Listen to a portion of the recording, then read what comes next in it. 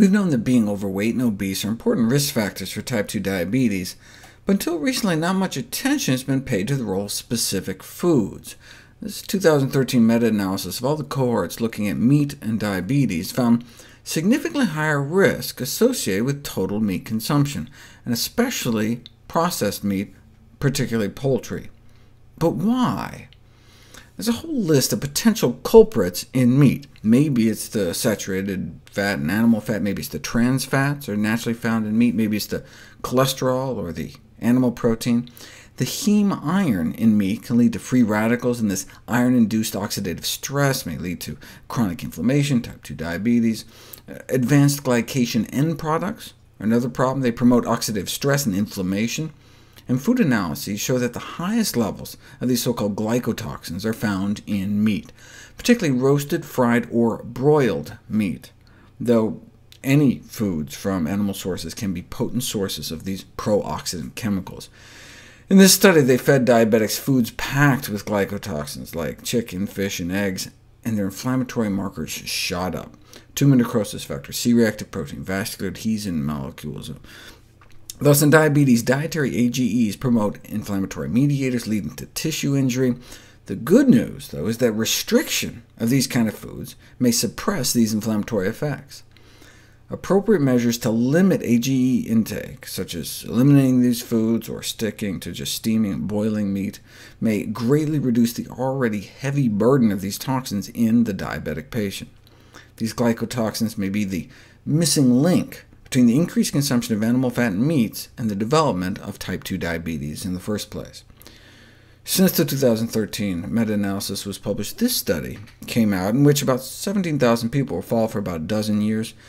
They found an 8% increase in risk for every 50 grams of daily meat consumption. So that's just like a quarter of a chicken breast worth of meat for the entire day, may significantly increase risk of diabetes. Yes, it could be the glycotoxins in meat, or the saturated fat, or the trans fat in meat, or the heme iron, which can actually promote the formation of carcinogens called nitrosamines, though they could also just be produced in the cooking process itself. But this is new.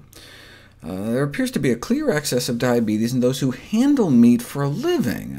Maybe there's some kind of diabetes-causing zoonotic infectious agent, like viruses, present in fresh cuts of meat, including poultry.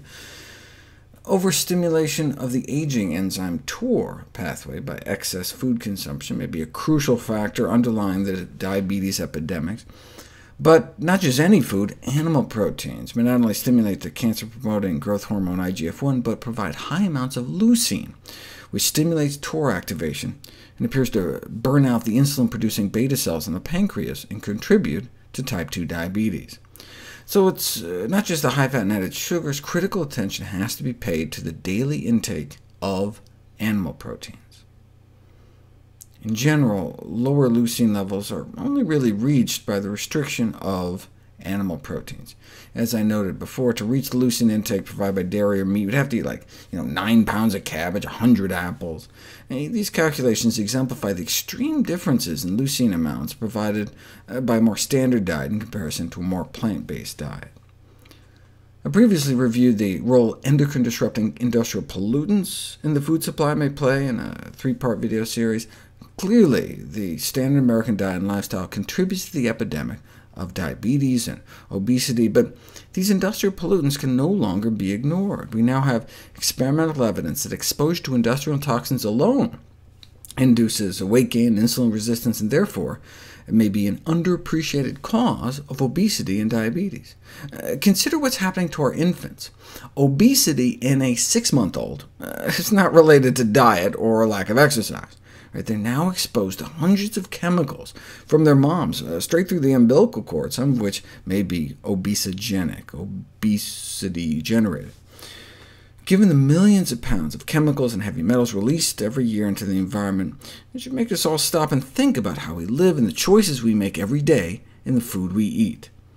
As this 2014 review of the evidence on pollutants and diabetes noted, yes, we can be exposed through some toxic spill, but most of human exposure nowadays is from the ingestion of contaminated food as a result of bioaccumulation up the food chain. And the main source, about 95% of persistent pollutant intake, is through dietary intake of animal fat.